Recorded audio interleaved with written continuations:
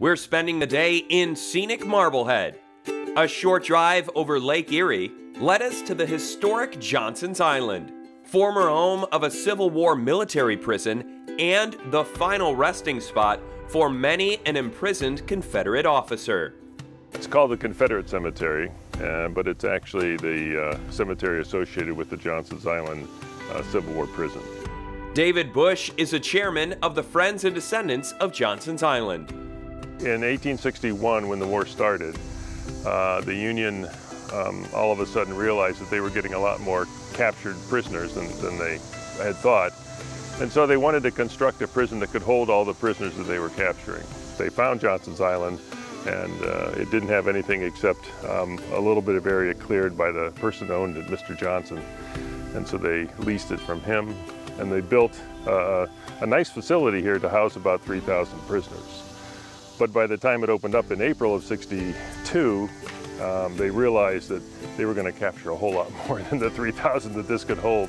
So they ended up just designating this for Confederate officers. It's kind of, at least, you know, when I first found out about this, it's kind of strange to hear a Confederate cemetery, you know, north. Right, like, right. Where the Union, you know, was located, and the Unions and the Confederates obviously fought. So is this kind of like a rare thing around here? Or do you get a lot of questions like that? I get a lot of questions about the fact that we had a prison here at all. Yeah. You know, and when I first started 30-some years ago, it was very rare that you would find somebody who actually knew about the Confederate, you know, the Union prison to hold the Confederates here in this region. I mean, it was really kind of an unknown resource. It really is pretty impressive and somber being out here, you know, with every tombstone being identical. Do you know how many soldiers are buried here? How many tombstones? Well, there's 206 tombstones, the last I counted, assuming nobody's taken one with them. In terms of the number buried here, it's probably around 230. They were marked originally with wooden headboards, and the headboards either were vandalized or deteriorated right after the war.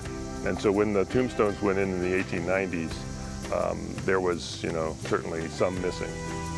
What are the pennies? What do those stand for? I noticed on top of some of the tombstones, 2 or 3 in various spots. Yeah, it's kind of just a symbol, I think, that people put something there to honor the people that are buried here. I've seen more pennies today than I've ever seen up here.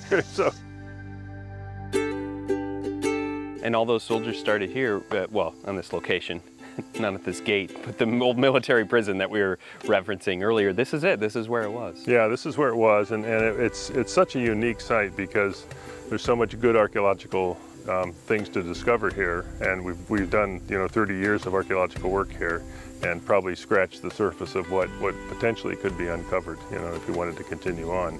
But it's only one of maybe 2 or 3 archaeological sites associated with Civil War prisons in the whole United States. Over the years, we had more students and teachers up here than they had prisoners up here, working and discovering the sites. What do you get out of that? What kind of joy do you get seeing, you know, younger kids learn about this history? Yeah, it's amazing. That was the best part of my life up here, was that period of time, you know, those weeks that we did the experiential program with the middle school and high school kids. And what I get out is just sharing the discovery, you know, and I would have staff working with me, and when a kid would find something that we had never seen before, or even something that we had seen, but it was like a beautiful piece, you know, they would all gather around my staff and ooh and ah over this thing as well as I would, you know, and so I think the kids got a sense that that's how science is done, you know, science is done through the aspect of discovery, and then people appreciating that discovery.